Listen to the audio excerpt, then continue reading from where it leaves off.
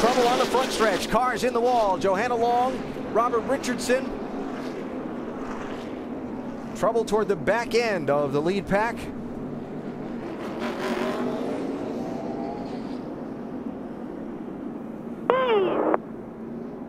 And that is the second end of a difficult doubleheader day for Richardson. He had a crash in qualifying. They had to bring out a backup car.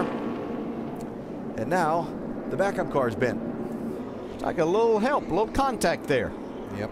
Doesn't take much at these speeds too, and with a slick racetrack. And things just kind of start stacking up, people running into each other and trying to dodge one another.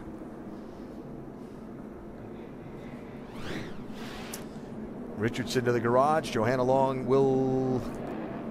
has come to the pit lane, but it looks like she may be taking her car back behind the wall as well, and that is a tough break for her.